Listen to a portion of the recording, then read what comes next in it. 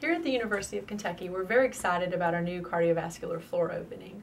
We've always had a culture of activity and education, but we feel like we're going to be able to expand upon this exponentially with all the new services that we'll have. For example, we'll have a walking track where our patients can go for a dedicated walk daily with our multidisciplinary mobility team.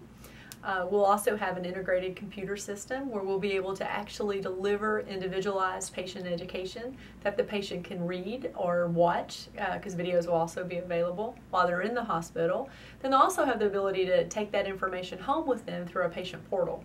When they come to the clinic or for outpatient cardiac rehabilitation, we'll also be able to expand upon the education that we've given the patient.